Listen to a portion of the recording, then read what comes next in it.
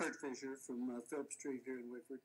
I just want to take a minute of your time to thank everybody involved in this art festival. I don't know who it is, but I'm sure you guys do, because I just have to say that this was probably one of the best ones I've ever seen. And this is a lot of them, because I saw my first one 51 years ago.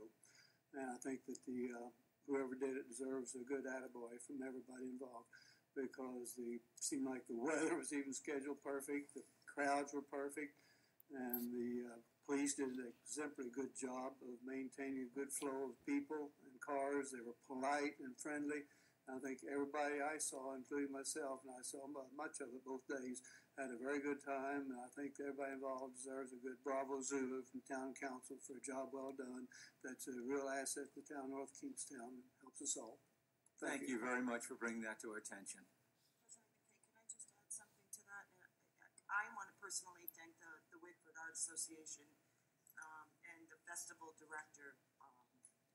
She was great to work with. We communicated on a regular basis, held meetings with the police department, and it was really easy this year from the clerk's office.